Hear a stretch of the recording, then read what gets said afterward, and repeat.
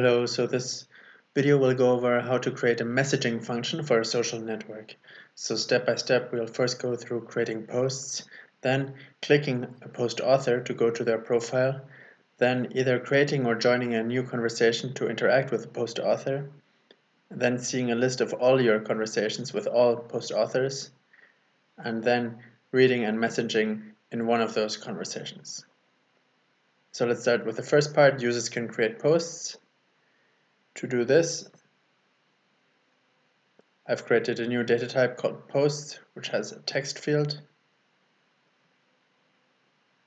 What happens here is I have a repeating group of posts. I do a search for posts, and then in this individual cells I show the text of the post and the creator's username.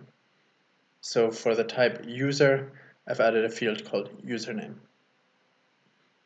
And then when you click add here, after typing your message in the input, you then create a new post with the inputs value to create new posts.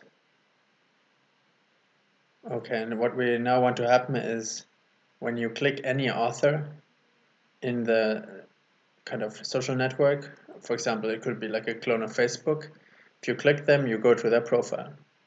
The profile can be a group in front or behind this group, or of course on a new page. This group or page would be type user. And then, for example, here we can just show the parent group's user's username. We could also, of course, show their profile picture or list of posts.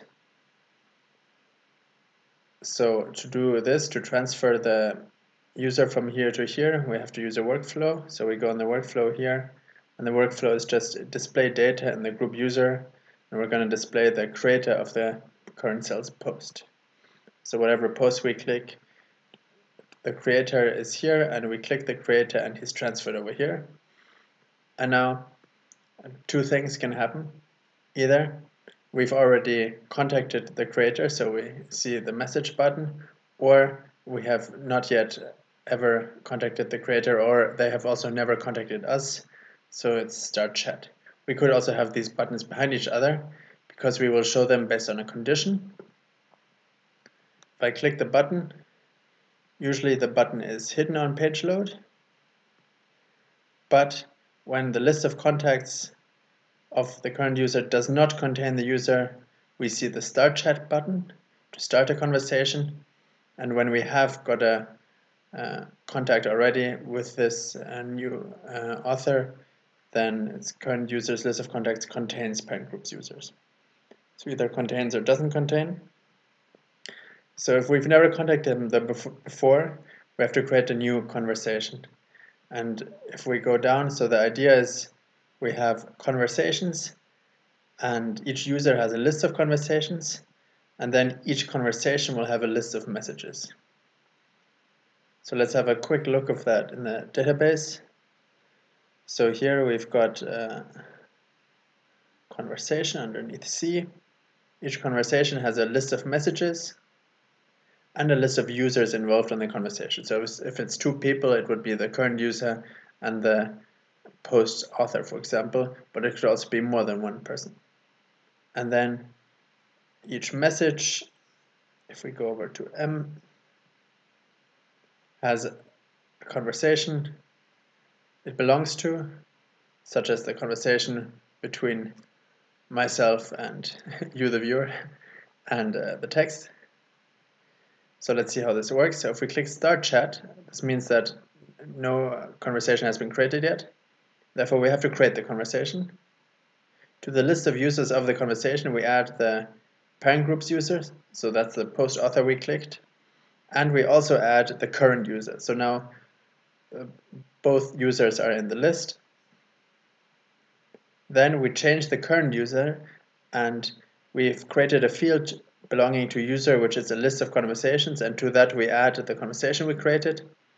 And we also, to the current user, add the user we're contacting to the list of contacts.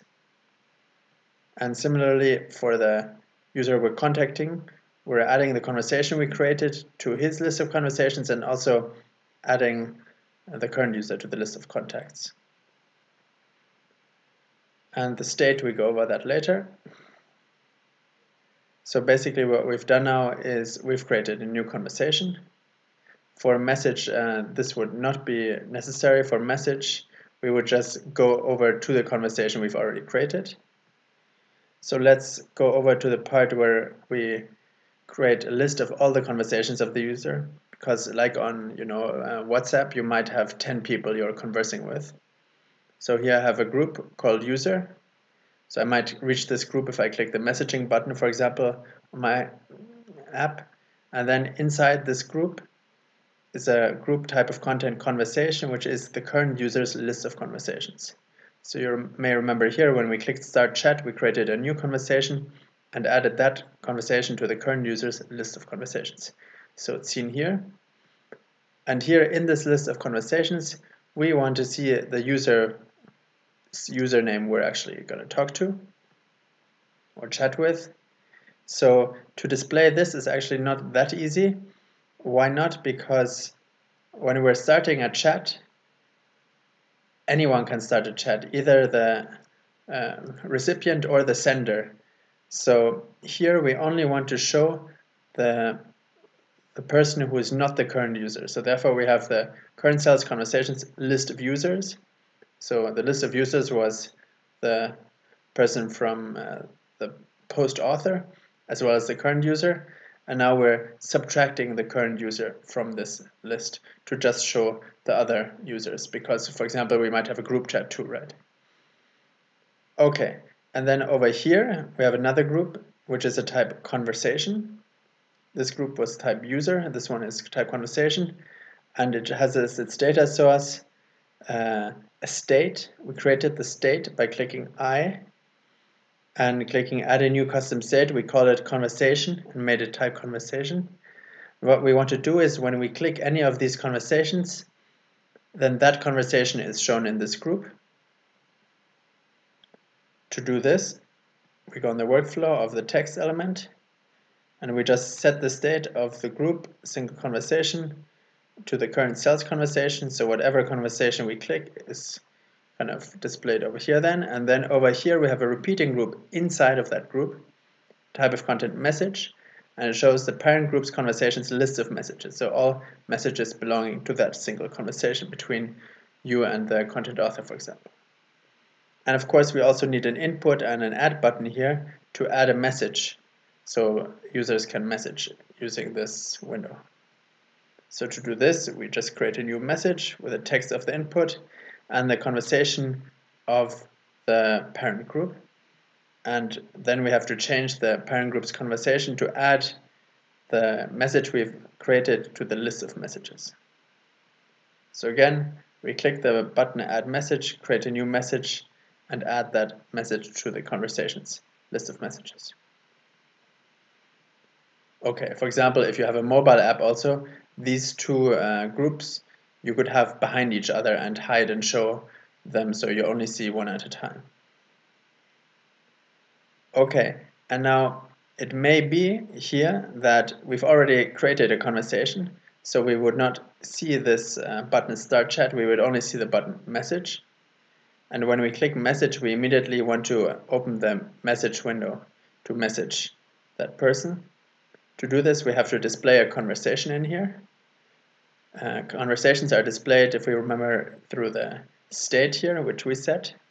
Group single conversations, that's the name of the group, and then the state, we call it conversation. And so when we go here, it says set state.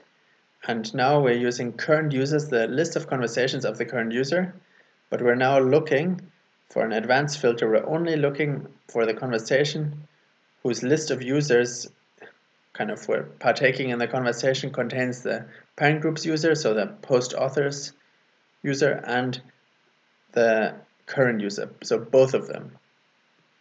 Because this will be a unique conversation we find. Therefore, we have first item here, because whenever we click start chat, a conversation is created with just the current user and the post creator's user. And so therefore, the list of contacts is changed, and the list of contacts then immediately contains actually that user, and so therefore when we display the message over here, this current user's list of conversation filtered, this advanced filter will only find this unique conversation we created when we clicked Start Chat. Okay, so let's see how this works.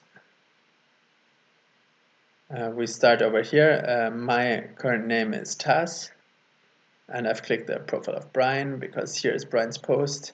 I might click Barbara's post here, and then with Barbara I might want to message her, and then I see the kind of past messages. Hi Taz, this is Barbara. Hi Barbara, this is Taz. Hi from Taz again.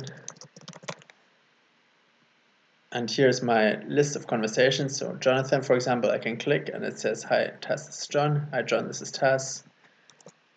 Hi again from Taz. And Barbara, I go back to her, or Brian, and I have no history yet with Brian, so hi Brian, this is Taz.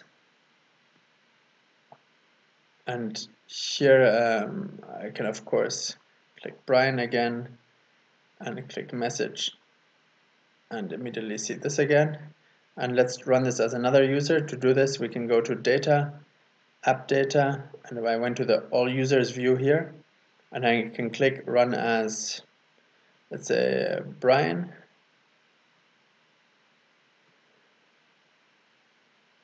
And Brian already has these 3 conversations. Let's try to run as Jonathan. Jonathan also has all 3 conversations. And Barbara also has them. The only one, Barbara has not talked to Barbara yet. So therefore it says start chat, right? So if I click Jonathan, I do not see start chat but message, because I've already got a chat with Jonathan. But if I click Barbara, if I click myself, of course I could click start chat. Of course you could create a condition so that you cannot click your own profile or start a chat with yourself. Although some people do like talking to themselves, don't they? Anyway, this should be kind of a basic setup for a social network messaging function. We created posts. Then if you click the post author, you could see their profile. Then you could create or join a conversation, and you could see the list of conversations up here. And then if you clicked, you could see kind of the chat. Hope this helped. For short tips on Bubble and more, check TipLister.com. Cheers.